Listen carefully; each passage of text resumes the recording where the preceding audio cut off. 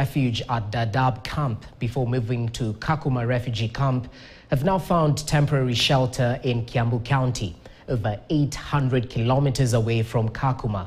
This move follows a violent attack by South Sudanese refugees in Kakuma, prompting the Ethiopians to seek safety elsewhere. They're currently living in a congested church in Ruiru, which has only 2 pit latrines to serve the entire group. Ruiru Deputy County Commissioner Julius Tor has acknowledged the severity of the situation and assured that steps are being taken to provide the necessary assistance. However, the future remains uncertain for these refugees.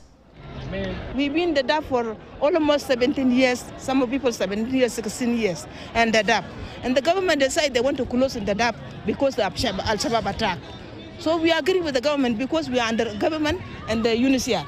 We agree for that side that time, and then we relocated to Kolobey. This now problem attack happen again in Kolobey. Where we can go? We cannot go back to Kolobey because Kolobey now our enemies there. The refugees who came from South Sudan, they were based in our area. We are the one hosting them. After now, they are going back during peace talk. Most of them, they refuse to go back.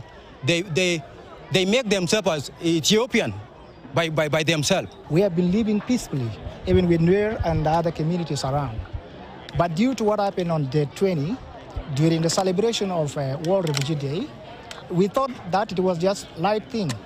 But those guys, they took it seriously. And then they launched attacks twice on day 24 during the night, and many people were injured. One person was killed, and during the morning, and we were ready to go to bury the dead, they came again and they attacked us badly. Kulikuwa na vita kidogo, sasa wamekimbia upande ya Ruiru kwa sababu hapa ni mahali familia zao wako hapa. Sasa wamekimbilia upande hii na tunataka kusaidia ili wanaweza kuwa warudi kwao. So tumeweka mkakati ya kuhakikisha wamerudi huko upande ya Kakuma. Well, that marks the end of today's edition of News Desk. Hope you're adequately informed. My name is Jesse Rogers. Good afternoon.